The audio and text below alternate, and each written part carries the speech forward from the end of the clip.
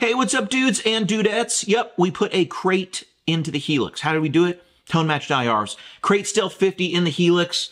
This pack comes with 3 different presets. I want to take you through them a little bit because this crate has been called the Marshall Killer, and it's also been called a hideous, terrible sounding amp that you can't get a good sound out of.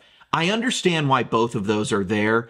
It's its own thing. It comes from the Lee Jackson modded Marshall lineage, but you got to really set this up right. You got to set this with the right speakers and get the mic positioning right. And then maybe you can even do some outboard stuff if you want. I understand why people would call it a Marshall Killer because here we are on Stealth 51 and you can see the Tone Matched IR right there. I'm not doing a ton of crazy stuff here with my Brit 2204, which is like a early JCM 800. Sounds like this.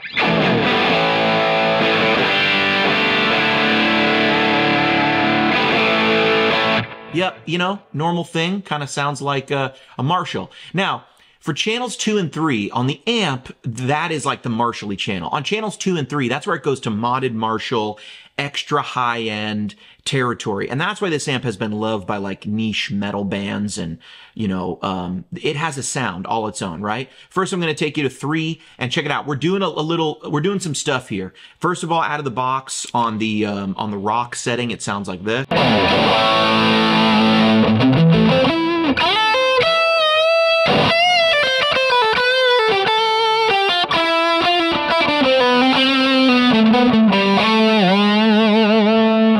You know, high-endy, bright, bitey.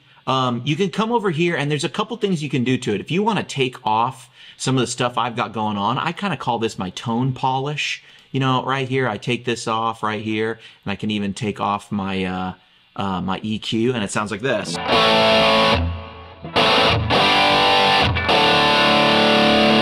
Now what I'm doing here is I'm just shaving off some high end, some of those higher treble frequencies that I feel like this amp gets a little unruly with, which you can do or you don't have to. Sounds like this if you do.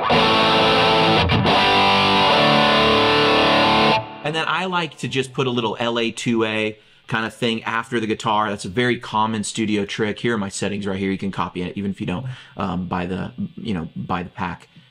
That's what I use on a lot of stuff, and it's kind of the light, just kiss the signal a little bit.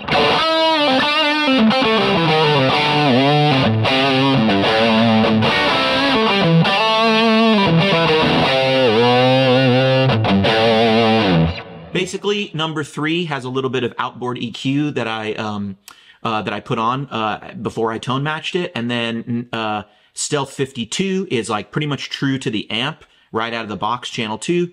And Stealth 51 is pretty much true to channel 1 right out of the box. So I'll shut up now. Here's some more clips. Check it out.